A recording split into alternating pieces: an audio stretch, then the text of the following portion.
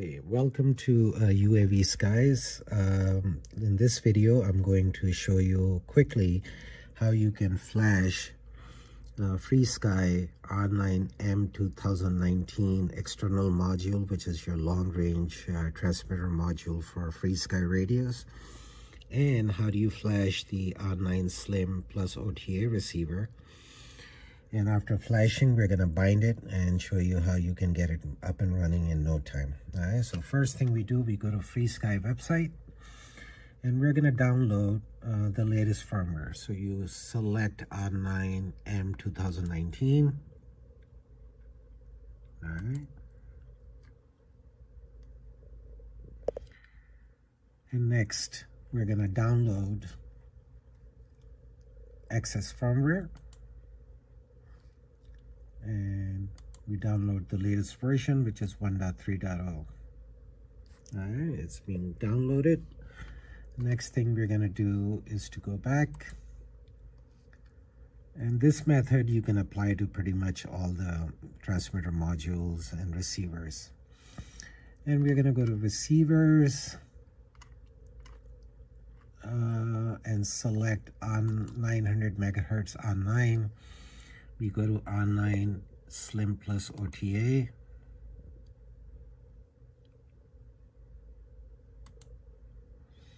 All right, again, we go to access firmware and we download the file. Once the zip files are downloaded, simply go to your computer, hard drive, unzip the files, and store them into some folder. So in my case, I'm just gonna put it in the receivers.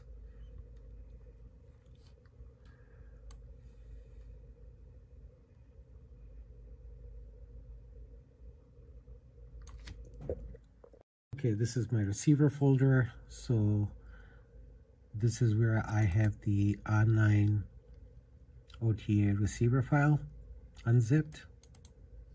Okay, these are the files. And next, we have also unzipped the transmitter files.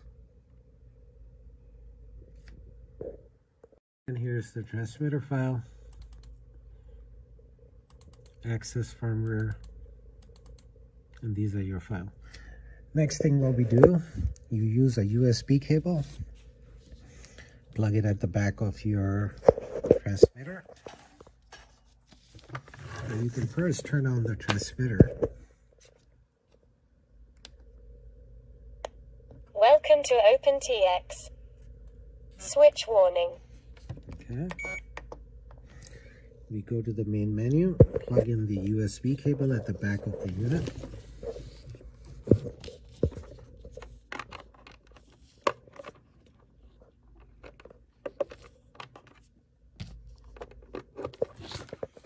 It's connected.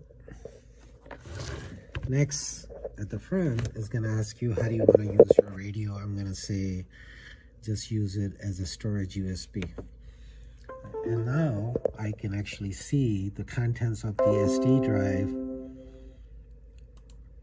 on the SD card inside the radio. And all we have to do after this is that you copy those two folders where you unzipped the firmware for the receiver and the transmitter, the entire folders, just like that. Okay, simply copy it to your SD card. Once it's copied, all right, we disconnect the USB cable. Okay, and then we go into system, and then we go to firmware.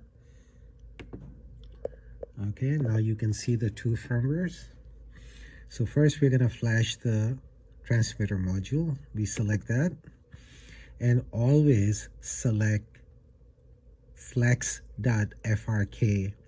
firmware. What this firmware does, it allows you to support multi-protocols. Okay, next we're going to select and we're going to say Flash External Module. and it's gonna start flashing it. It takes roughly about 1 to 2 minutes for this to flash. Okay, so we're just gonna time lapse this. Okay, it's almost done. It's getting there. You can see at the back that it's flashing. The lights are flashing. That means it's doing fantastic. And it says flash successful. And after that, we press enter and we're done. Now, the next step is that we want to flash the receiver. So we exit out of here, go back to systems, then we go to firmware. Oops. We go to system, we go to firmware, we scroll down, and we're gonna, this time we're gonna select this one. Alright, so the easiest way to flash the receiver is that here's the wiring diagram. Okay, for receiver to be flashed properly, we need VCC wire, on this side, CON 1, VCC wire, the ground wire, and we also need the S port, which is the second wire from the VCC. So I made a cable, all right, and connected a standard servo cable to it. But at the back of the radio, you have to be careful how you wire this, all right? So at the back of the radio, next to the USB port, you have an S port. And the pinning of this S port is kind of weird. This pin on the far right side is ground, the middle is positive, and the far left is signal. All right, so you have to make sure when you connect these wires from the receiver to this cable is done correctly. All right, so we are going to connect this at the back of this S port. Connected. All right, now if you notice, there's no lights on the receiver, and there's a reason, because the S port right now is currently disabled. Next, once we are into the configuration, we're going to scroll down and select OTA flex, because we flash the transmitter with flex, so we want to do the same thing for the receiver. You go in there, and this time we're going to select the first option, which is flash S port device.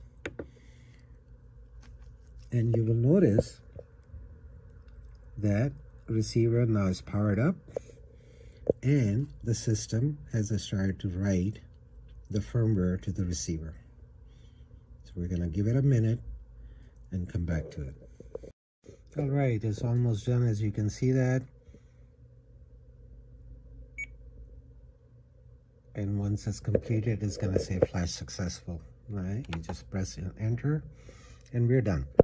You unplug the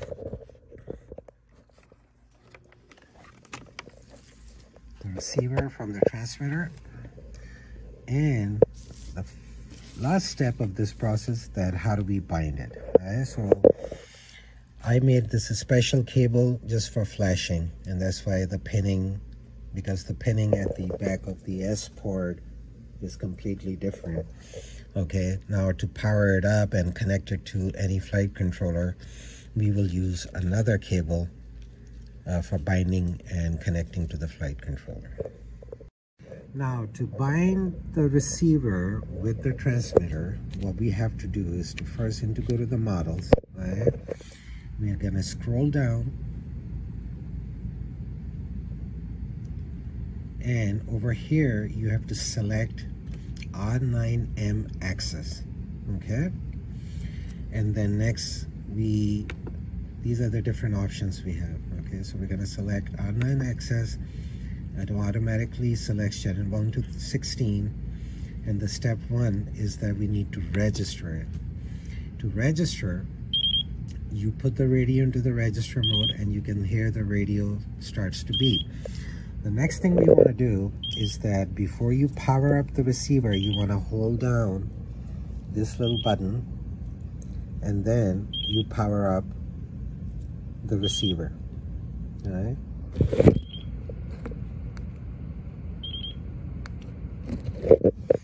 Now, when you power up the receiver while holding down the button, you will notice the transmitter automatically picked up the R9 Slim OTA. All we have to do is scroll down to enter and then press the enter. And now you can see they have successfully registered the receiver. It's not binded yet. Now the next step, you move the knob, it's gonna say registration okay. Then you scroll down. I already binded it before, so we're gonna redo it. So I'm gonna delete the previous bind. Okay, next I select receiver 1, I select bind. Now before I select bind, I'm gonna power off the receiver. Okay, you power it off, then you go into bind. It's gonna start to beep again, and this time I'm gonna simply power up the receiver.